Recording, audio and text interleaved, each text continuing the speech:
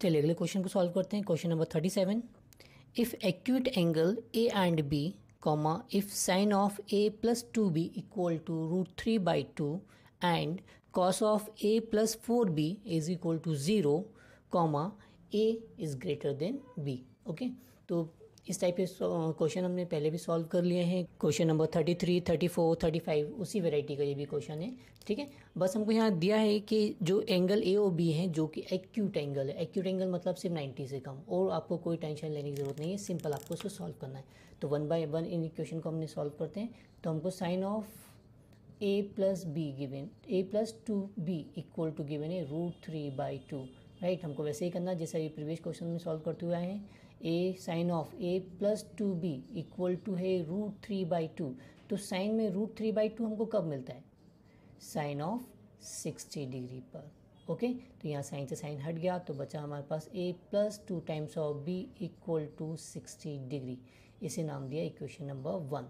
Same हमको second equation given है cos of a plus 4b is equal to 0। तो अब देखिए कॉस 0 कब होता है? कॉस 0 कब होता है? याद कीजिए, cos of a plus 4b equal to, cos 0 हमको कब मिलेगा?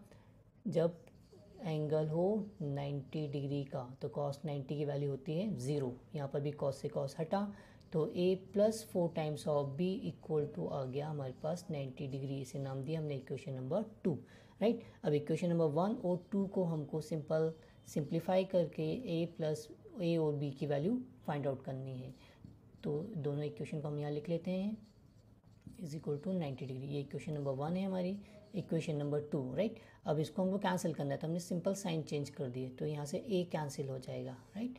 a से a cancel, 4 times of b में से 2 टाइम्स ऑफ b जाएगा तो ये हो जाएगा -2 times of b is equal to 90 minus 60 जो कि होगा -30 डिग्री, या b equal to -30 upon -2। Minus से माइनस कैंसिल, 30 को कैंसिल कर देगा 15 टाइम्स, 2 15 ज़ा 30। तो b की वैल्यू जो आ गई वो है 15 डिग्री।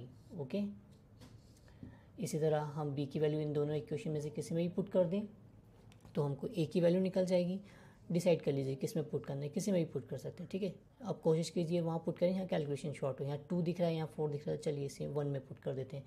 तो हमारे पास a की वैल्यू हमको निकालनी है, a प्लस 2 इंटू बी की वैल्यू आ गई हमारे पास 15 इक्वल टू 60 डिग्री, या a इक्वल टू 15 2 ज़ा 30 इज इक्वल टू 60, या a इक्वल टू आ गया 60 माइनस ऑफ 30, या फाइनली a की वैल्यू आ गई हमारे पास 30 डिग्री। ओके, दोनों के दोनों जो एंगल्स हैं वो 90 से कम है, मतलब ये दोनों एक्यूट एंगल है। साथ साथ जो हमको कंडीशन गिवन थी कि a ग्रेटर देन b होना चाहिए, तो देखिए यहाँ पर a ग्रेटर देन b है, तो जो 30 डिग्री वो बड़ा है 15 डिग्री से, a is greater than b। Okay, तो इस तरह ये हमारा आंसर रहा।